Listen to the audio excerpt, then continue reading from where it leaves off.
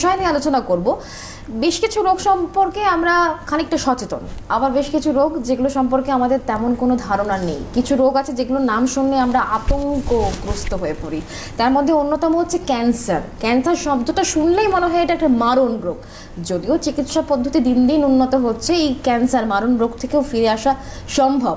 আজকে এক প্রকার ক্যান্সার নিয়ে আলোচনা হবে যার নাম আপনারা হয়তো শুনেছেন, মায়োলোমা, মাল্টিপল মায়োলোমা। এটা ঠিক কি? এটা কাদের হয়? যদি আর্লি স্টেজে ধরা পড়ে তাহলে চিকিৎসা পদ্ধতি কি? চিকিৎসার মাধ্যমে আপনি কি পুরোপুরি সুস্থ হতে পারবেন? আর এই রোগ যদি আপনার শরীরে বাসা বাঁধে, সবথেকে বড় কথা আপনি বুঝবেন কি করে যে আপনি চিকিৎসকের কাছে যাবেন?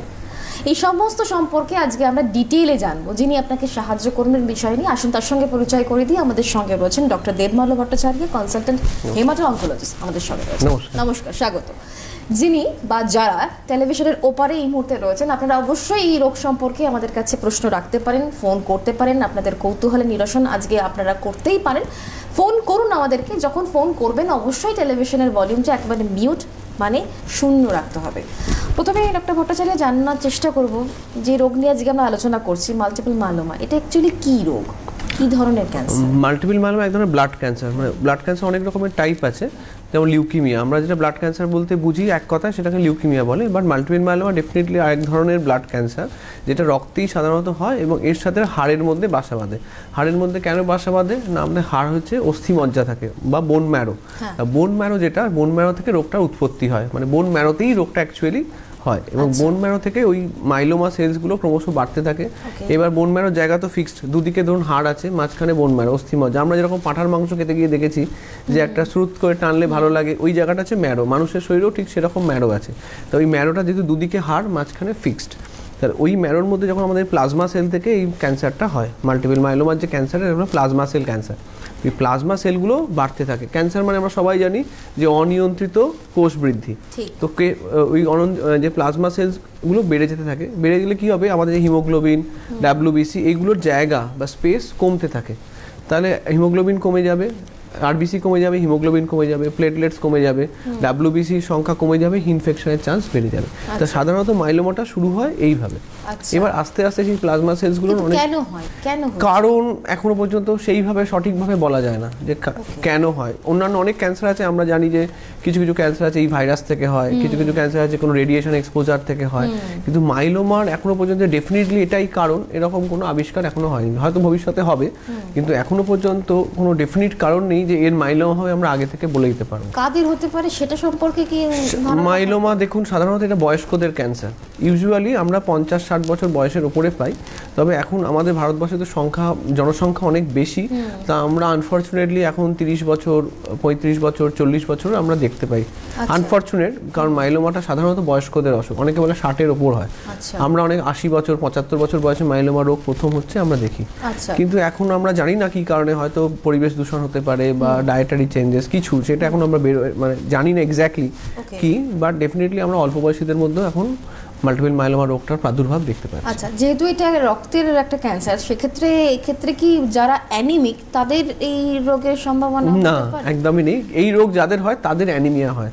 অনেক সময় অনেক দিন ধরে অ্যানিমিয়া হচ্ছে, এই ডাক্তারবাবু ওই ডাক্তারবাবু, কুলেখাড়া শাক, এই ডায়েটিশিয়ান, ওই হোমিওপ্যাথি, আয়ুর্বেদিক করে যাচ্ছেন। বয়স্ক ভদ্রমহিলা, এরা আমরা খুব কমন দেখি যে সবাই বলছে আমি মাছ খাই না, মাংস খাই না, তাই জন্য আমার হচ্ছে। চলতে চলতে চলতে 6 মাস পরে আমাদের কাছে এলো, তখন আমরা ডায়াগনোসিস করলাম মাল্টিপল মায়োলোমা। এটা কিন্তু স্লো গ্রোয়িং ক্যান্সার। লিউকেমিয়ার সঙ্গে মেন ডিফারেন্স হলো লিউকেমিয়াতে 1 মাসের মধ্যে পেশেন্ট খুব খারাপ হয়ে যায়। আমরা অনেক সময় দেখি ছোটো বাচ্চাদের অনেক সময় হয়, বা স্কুল গোয়িং চিলড্রেন, এদের হয় যে 1 মাসের মধ্যে ডায়াগনোসিস হয়ে গেছে, পেশেন্ট খুব সিরিয়াস। কিন্তু মাইলোমাতে সাধারণত অবশ্যই এরকম হয় না। অনেক সময় 6 মাস, 8 মাস, 1 বছর ধরে মাইলোমা রোগটা ধীরে ধীরে তিল তিল করে করে বাড়ে। Myeloma is a slow growing cancer. আচ্ছা, কি কি সিমটমস দেখে আমরা বুঝতে পারবো? দেখুন, সিমটমস অনেক আছে।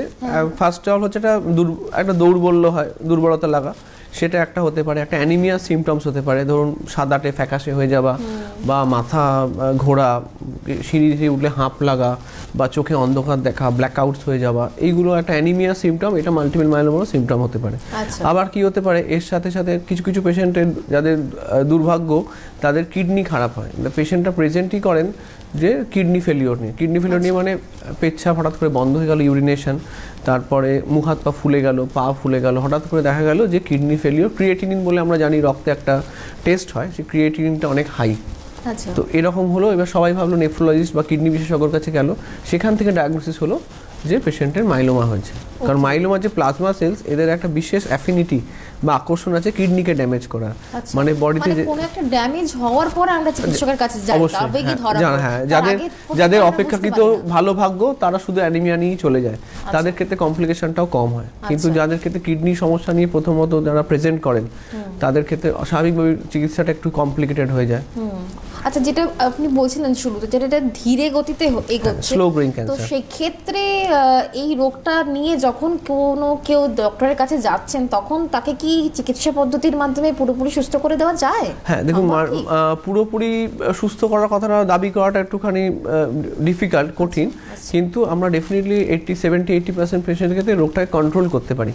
মানে আমি একটা অন্যরকম এক্সাম্পল দিচ্ছি, হয়তো ব্যাপারটা অত বিজ্ঞানসম্মত নয়।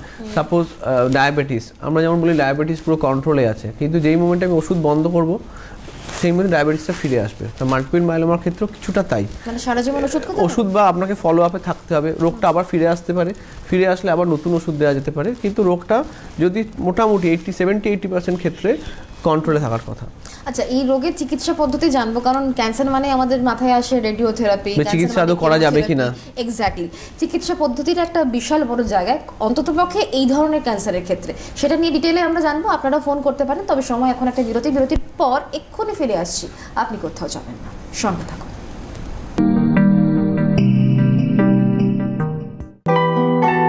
নারী জীবনের সেরা প্রাপ্তি মাতৃত্বে, অথচ সে প্রাপ্তি অধরা থেকে যায় অনেক নারীর সামান্য কিছু শারীরিক সমস্যায়। মায়ের মুখে হাসি ফোটাতে বদ্ধপরিকর আমরা। আধুনিক প্রযুক্তি সঙ্গে বিশেষজ্ঞ চিকিৎসক, সেবা করার বাসনা। জহর test tube baby centre, a unit of Uma medical, Teghoria, VIP road, Kolkata 157। Phone 03367